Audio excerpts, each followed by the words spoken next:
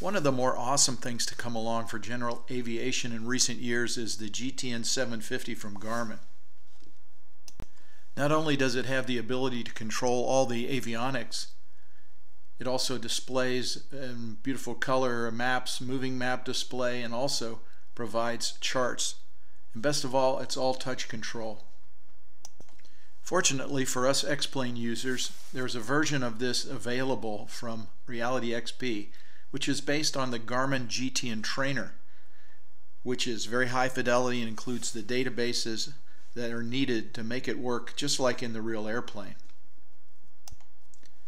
In a recent video I showed how I incorporated this unit into an Air Manager 2D panel for use with my simulator.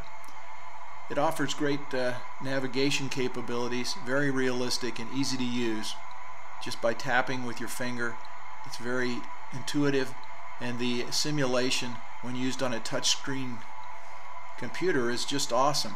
Very realistic, easy to use, and as I said earlier, very, very high fidelity. Great for training. Recently I've been getting into virtual reality a lot more using my Oculus Rift, and I thought how great it would be to be able to use this unit in virtual reality.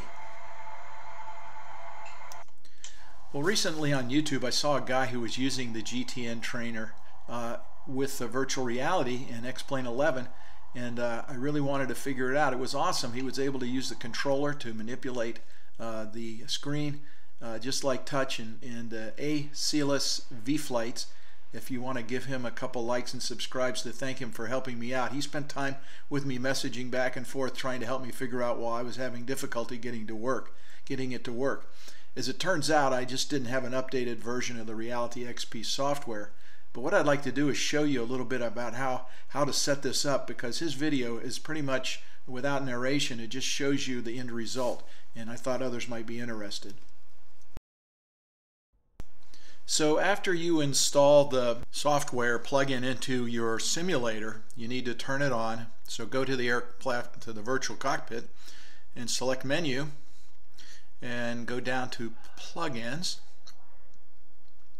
and then down to the GTN, and you see the GTN1. Select the 750, and when you select that, I'm going to go back and open it just to show you what it's done here. We'll go back down to Plugins and RealityXP GTN1, and you'll see it shows that the GTN1 is installed and it's the master device.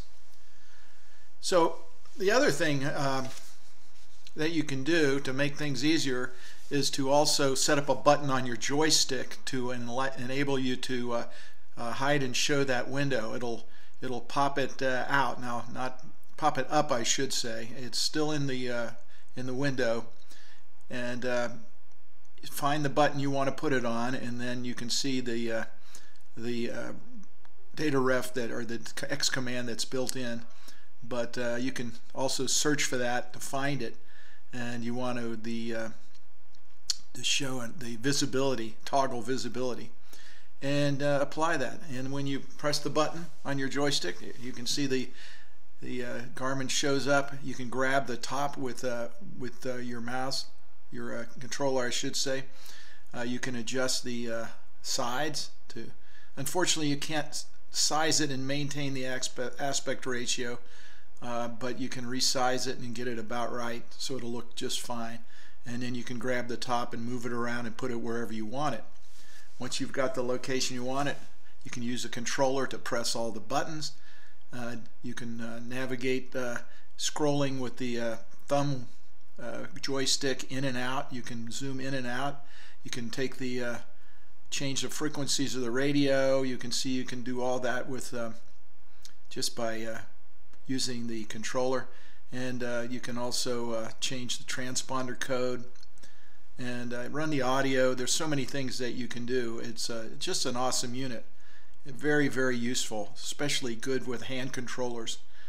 You can also move the map around. You can do pretty much anything you want to do with the controllers. It works perfectly. It's just the most logical way to navigate in virtual reality. So I'm a big believer in this. I think it's a great unit. I think the ability to zoom in and move around on the map, to display approach charts. It's just a wonderful way to navigate. And the buttons, of course, work too. There's the home button. So anyway, I would give this a strong recommendation for those who are into VR flying. You can't mount it into the panel easily yet, and if you do, it won't respond to controller inputs. So the best way to run it is what you see here. And actually, I think it would be hard to see it. I know with the G1000s, I have to lean over close to see them to be able to use them. So enjoy flying with the GTN750 from RealityXP. I strongly recommend it for your home simulator if you're into VR. Thanks a lot. Like and subscribe if you would like to. Hope to see you again on another video I'll be making soon.